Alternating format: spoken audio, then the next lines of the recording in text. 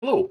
In this short video, I wanted to talk about the Allow Non-Admin Access to Settings feature that is available to users of Chocolatey GUI when they have the Chocolatey GUI license extension installed.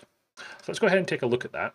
So at the minute, I'm logged into this machine as an administrator.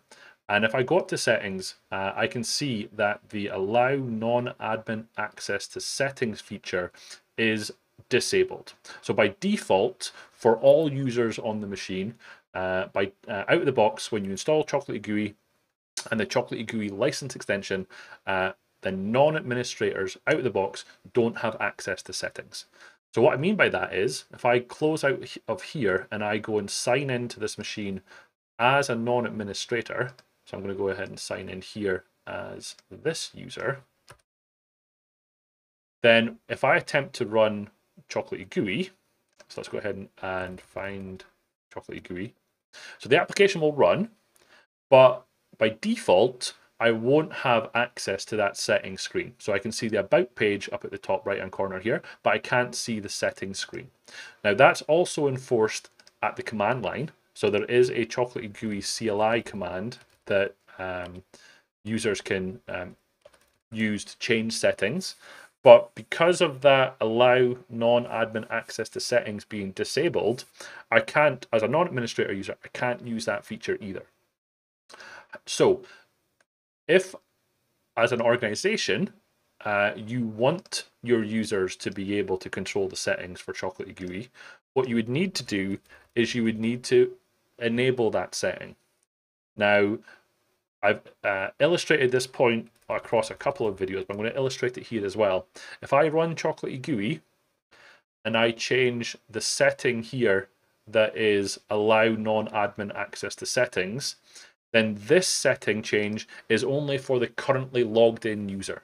So that's not going to help my non-administrator user because this would just be toggling that feature on for me, and I'm already an administrator. So it doesn't help me.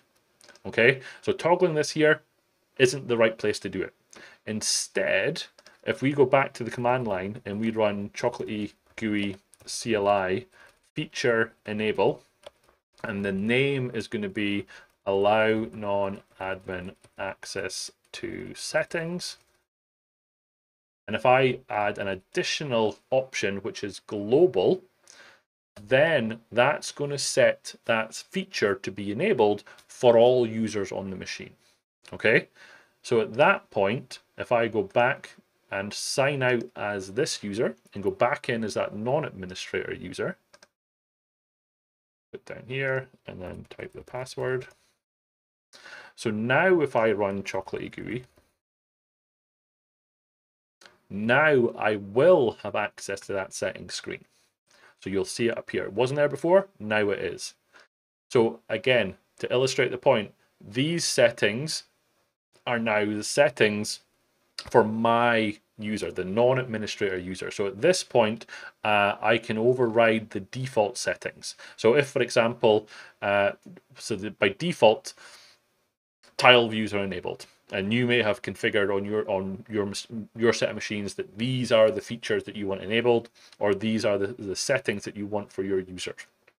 If you enable the setting to allow non-admin access to settings, then that user can change those things.